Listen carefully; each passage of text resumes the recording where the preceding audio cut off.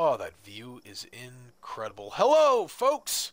My name is Navigator, like always, and in today's video, we're going to be taking a look at this week's update for Fallout 76. I am very excited to share it with you guys. Alright, I told you in yesterday's video that this week was going to be action-packed, and it is just that. So what we're going to do is we'll take a look at the Atomic Shop, we'll take a look at the new challenges, and we'll also take a look at some of the Burning Love event things, and we'll get into that later in the video. I do want to make it clear, I kind of started filming this, and I didn't really like the whole setup that I had. So I did claim something in the Atomic Shop, but I will show it off to you later, and we'll kind of touch on it when that time comes. So in saying that, let's go take a look at what we've got. What do we have? What do we have? And I've already seen it, but you all haven't. Actually, you probably have, because DTD posted. Yeah, what am I saying here? Here we go. This is the Atomic Shop for this week, and it's okay. It is okay, not the worst that I've seen. Some highlights. The Pittsburgh Palace is back, and that is a pretty decent prefab. We'll also go into the bundles, take a look at those.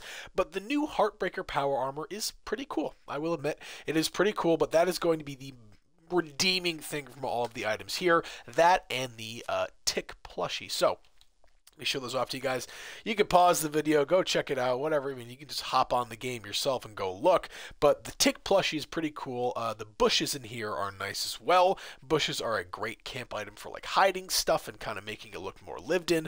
Love those a lot. And the rest of this bundle is just kind of garbage in my opinion. The new Power Armor is really cool. Not exactly a fan of the color. I mean, purple is my favorite color though. Wait, not that this is purple. What I'm trying to say is, like, I'm not a fan of purple and pink. I just think that they may have, okay. The Power Armor itself looks awesome. I love how it looks. It is super sweet. Love, like, the helmet and all that. I just feel like they could have saved that for, maybe a more Fallout friendly one instead of having hot pink all over it. But I don't know, maybe we'll see one down the line. But yeah, there you go. Heartbreaker Power Armor is pretty cool, and I'm sure there's some Power Armor aficionados out there like Wastelord who may be picking that up. So let's move on. The bundles I want to talk about are going to be the Brotherhood Scouting Bundle and the Brotherhood Field Station Bundle. Those are two really great prefabs, especially the Scouting Bundle. I would totally suggest going and picking that up if you do have the atoms for it. Nothing in Fallout First yet, but we are kind of on the precipice of getting our February items, so hopefully that'll be next week, if not early. It'll probably be next week. Apparel, aside from the Motor Up Molly outfit, which I could care less about, there's nothing going on there. In skins, we did get a free skin to start off the Burning Love event, and I will show that off right after this, and then we'll take a look at the challenges. Camp, nothing going on, styles, blah, blah, blah, blah, blah. And the free item for today was like a lollipop or something like that. I don't know. I don't remember. Let's take a look at that skin, though. Let's go see what flamers I have in my stash box, because at this time, I don't really even know. So stash box is here. We'll throw that down, and let's go to my weapons here. What do I have? What do I have? It's got to be a flamer. There it is. What is it? Cleansing Flame. Old New Vegas reference, and we'll hop over here to the workbench. I'm going to throw this skin on. Where is it? I have the fire hazard. Yeah, there we go. The Hot Rod pink paint. We'll throw it back into my Pip-Boy, and I can show this off. Where is it? Cleansing Flame. There you go. So this is the free skin that you get in the Atomic Shop today, and I talked about it in my video, what was it?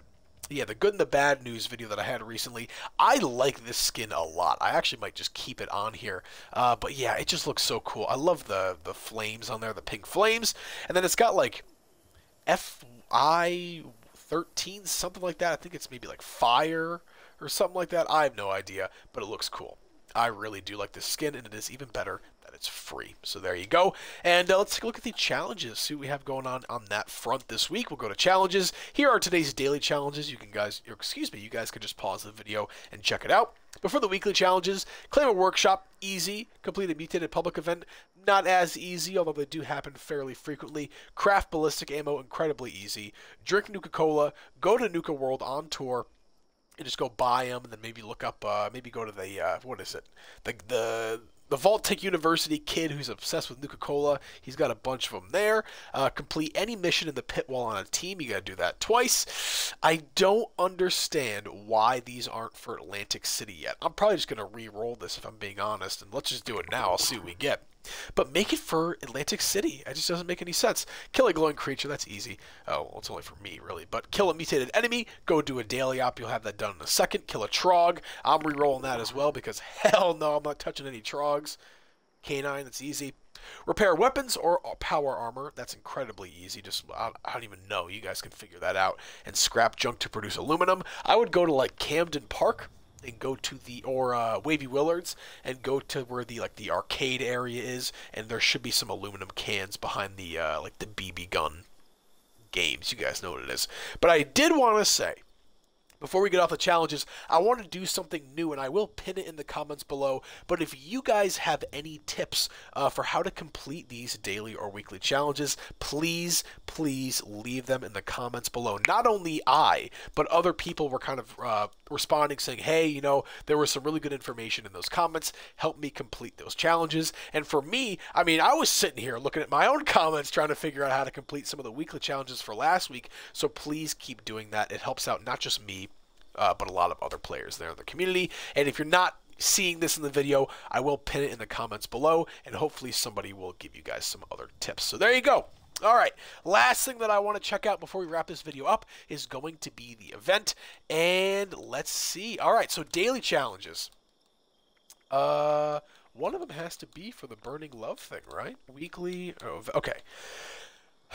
I'm going to preface this by saying the way that challenges used to be is you would log in every day and do a different challenge, and then you'd eventually complete it. But it seems like now you just can complete them whenever you want to, and that's about it. And this one, I was planning on making videos every day talking about it, but obviously I can't. And on top of that, these are super simple. Kill a Gulper with the pink flamer. Kill a Fanatic. Kill a Feral Ghoul. Mirelurk, Overgrown. Obviously you have to do like, what is it? 10, 15, 30, 10. Yeah, you guys get the drill. But yeah, I don't know. So what I'll end up doing is I'm just going to complete all of them, and I will do a final review video of all of the rewards. So there you go, folks. That is all that I have for you in today's video. Let me know what you think, and please, if you have any advice or tips on how to complete this week's weekly challenges, please let me and other players know in the comments down below. I am working on a new camp, as you guys can see. Not sure what to call it. If you guys have any ideas, let me know. But I'm trying to use the new, what is it, like weekend getaway mansion. I forget what this thing is called. And I put a wall around it out here in the Cran Bog. And we're just going to see where it goes from there. So expect a new camp tour, one that hasn't been released in a while, very soon. So there you go, folks. That is all that I have for you in this video. As always, my name is Navigator. Have a nice day. Take care.